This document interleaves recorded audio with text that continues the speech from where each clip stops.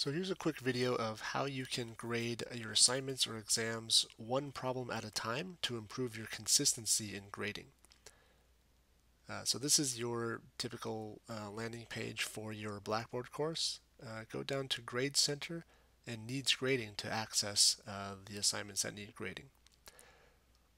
What you want to do here is to filter by assignment. So in this case I want to grade the exam and I'll hit Go.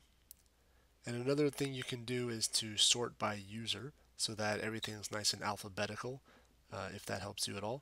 So just clicking on that bar will allow you to sort by the user last name.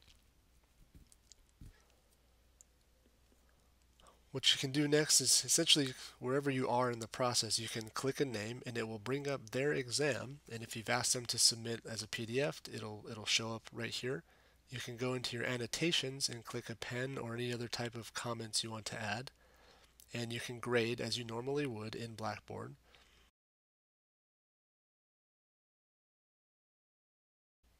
And then once you've graded the problem that you're working on, you'll go up to the attempt to where you would normally enter a grade, but instead of entering a grade, you go to Feedback to Learner. And you could just type a score for that problem number.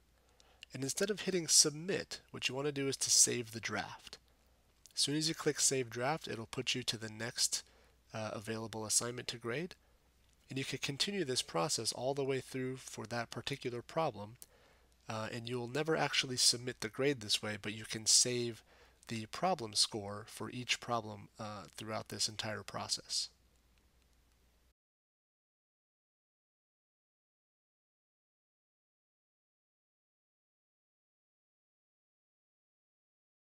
Once you finish grading the problem of choice for all of the available submissions, Blackboard will take you automatically back to the main page that shows all of the available assignments.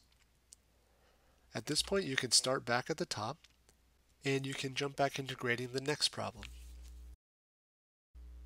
And notice that all of your previous marks for that problem that you had previously graded are still available, as well as the feedback to the learner that you recorded.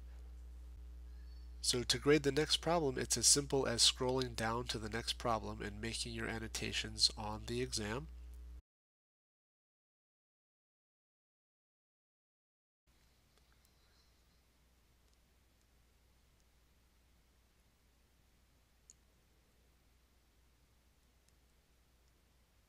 And then when you're ready, you can go ahead and click back into the feedback to learner to make a note for yourself and for the student as to what the grade for the second problem would be.